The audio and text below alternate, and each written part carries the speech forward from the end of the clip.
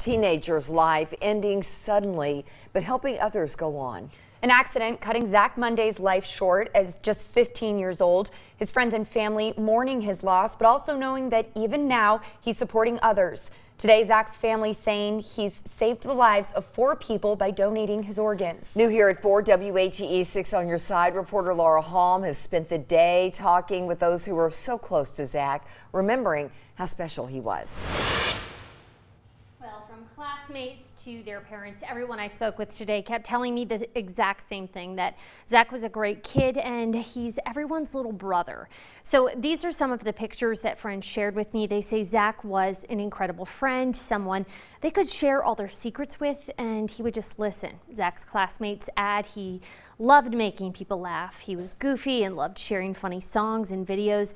They say his joy and big personality are what they'll miss most. This summer he did get saved, and like a few days later he got baptized, and it was one of the sweetest moments ever. And finding the video and pictures recently just like gave me comfort to know that I can see him again. That's the one thing that I do miss the most, because when stuff happens and you get upset and you need someone to talk to, he was always really good with words. He could always cheer you up within 10 minutes. He was super good with his words, like I said, and he could always cheer you up super fast. Either rather him do something funny or say something funny or just show you a video.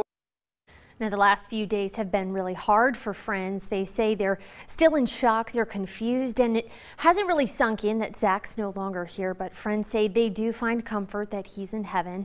Now, friends close to Zach's family have set up a GoFundMe page to help with hospital and funeral expenses. At last check, $4,000 has been raised. Guys. All right, Laura, thank you so much. And we have been hearing today that there might be an investigation into his death. We have confirmed with the Knox County Sheriff's Office that they are indeed looking into the circumstances surrounding the 15-year-old's death. And as soon as we know more, of course, we'll be sure to share that with you on air and online. Absolutely.